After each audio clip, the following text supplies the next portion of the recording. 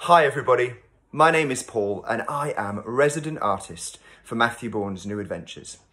Here at New Adventures, we are passionate about working with young people and providing them the opportunity to engage and access the magic of dance and the transformative power that it holds.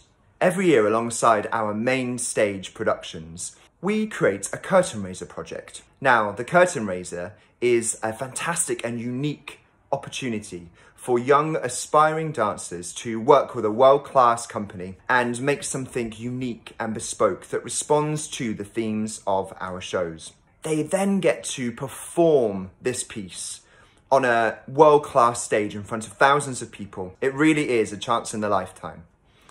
For our production of Matthew Bourne's The Red Shoes, we auditioned young dancers from the Sadler's Wells Associate School Scheme, aged 12 to 18. And in 4 days, we created this piece and they got to perform it on the Sadler's Wells stage. We filmed the performance, but with a twist. Unfortunately, because of the COVID-19 crisis, our tour of The Red Shoes was cut short and we did not get to bring the show to so many fantastic cities. Two in particular, Hull and Southampton. And in those cities, we were meant to be creating curtain raiser projects with young people from that area.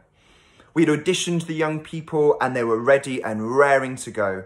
And sadly, the opportunity was snatched away. We thought that was such a shame and we're thinking of different ways that we could engage and still give these young people a platform to perform to you all. So we set them a little task in response to The Red Shoes. They created their own movement, filmed themselves dancing at home, in their lounges, in their gardens, and sent it to us. We have edited their films together with our Sadler's Wells performance into a bit of an amalgamation. It really is a testament of our fantastic relationship with these theatres and the wonderful creativity and spirit of these young people. Here at New Adventures, we thank you for your support. Please continue engaging with us and I hope you enjoy. Here is What's Your Shoe?